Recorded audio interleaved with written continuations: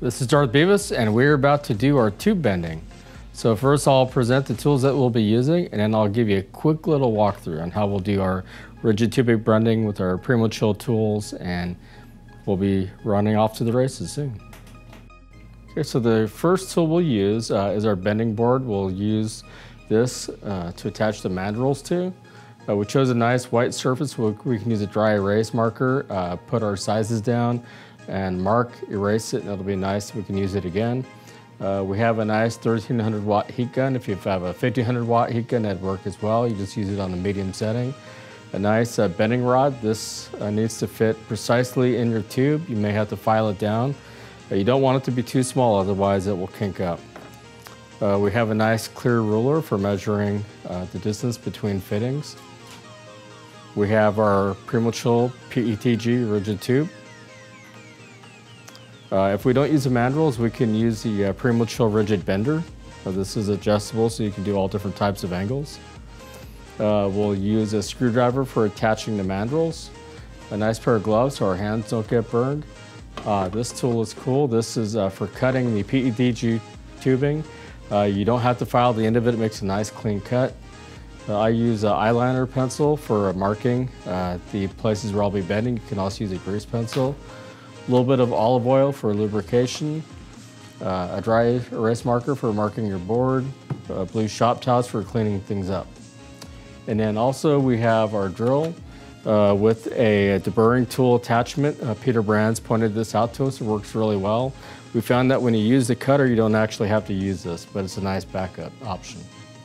So the next thing we'll do is go over to the case and we'll mark from the center hole to center hole on each fitting, and then we'll bend it. Let's see what happens. Now we're measuring between center hole to center hole, and it looks like it's about 293, 294. So we'll do about 290, 294, I think. Yeah, that'll work. So let's go over to our bending table of our GPU out to res in, and I think we said it was 294, and that's a U-shaped bend. So the first thing we'll do is we'll place our first mandrel.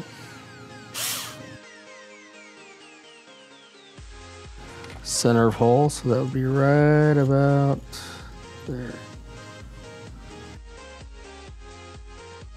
Next part is put the bending rod inside of the rigid tube. Use a little bit of olive oil for lubrication. Stick it right in there. Put on some gloves. To get things out of the way so we can bend without hitting everything else.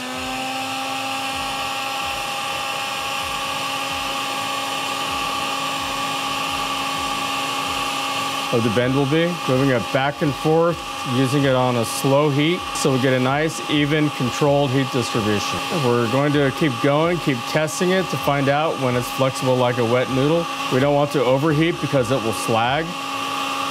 So we'll just keep going, keep testing it until it's nice and flexible. And as soon as it's done, we'll move it right down to the mandrel and get our first 90-degree bend. It's good to be patient on this part. See, it's becoming flexible a little bit more. There we go. So we'll move it right down to our 90-degree fitting or angle bender. Right over the mandrel. You see it's a nice 90-degree bend. We'll let it cool down for just a moment.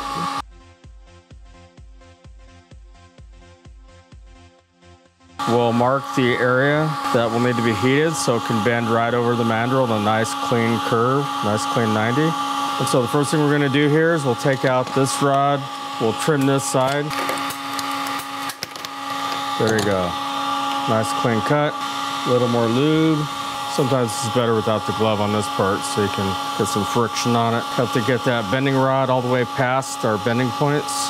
That's the area that we're heating up. When we bend, we'll place it over here and bend it right over that part. Nice, even heat distribution over that entire area, which should produce a nice, clean bend. Since we use an eyeliner pencil or a grease pencil, we can clean up those black marks and the tube will be nice and clean. If you're patient, you'll have a lot better result than if you rush this. Make sure we have even heat distribution over the entire area so we have a nice, clean, smooth bend. We don't want it to kink on us. There we go. Looks like we're good, so we'll just slide it over here, bend it over the second mandrel.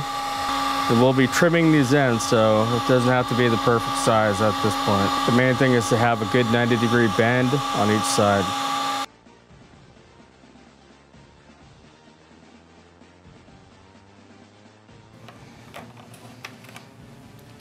There we go. Clean that up a little bit so we don't make a mess over on our system that we're building. Especially with the grease pencil, you want to be careful if you have white sleeving because you will stain it, and it is extremely hard to clean up when you get it on the sleeving itself. Okay, so now we have our 90 and or dual 90s, and all we have to do is go over and position it over the two fittings and trim it until it's the right size, and we should be good to go. Now we're going to show our U-face while we get this puppy fitted, and we only have about 10,000 more bends to go until we're done with this project. I can't wait.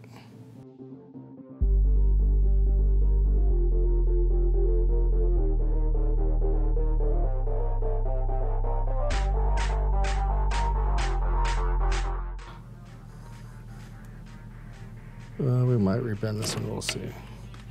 Yeah, I think I'm gonna make that one a little bit shorter, but at least I have it the right size, and I know that I need to bend it a little bit closer, so I'll just make a slight adjustment in my mandrels and we'll be perfect. So this shows you that it doesn't work out perfect every time, but be flexible and don't be afraid to redo a piece because you want it to be right. You're making a masterpiece, you're making a work of art. No. Mona Lisa didn't come out right the first time, or did she? I don't know. But just think if you would have redone it, you could have given her even like a big smile with some bling bling.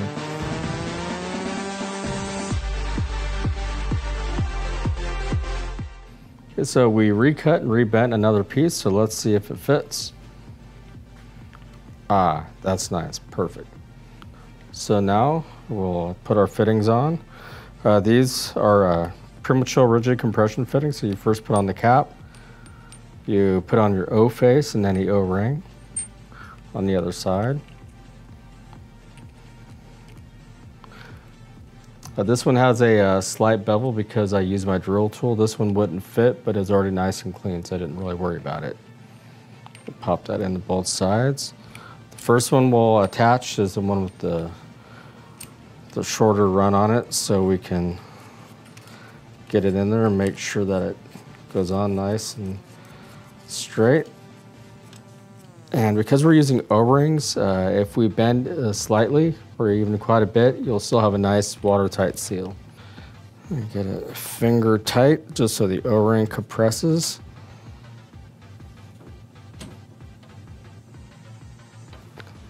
Double check the other one.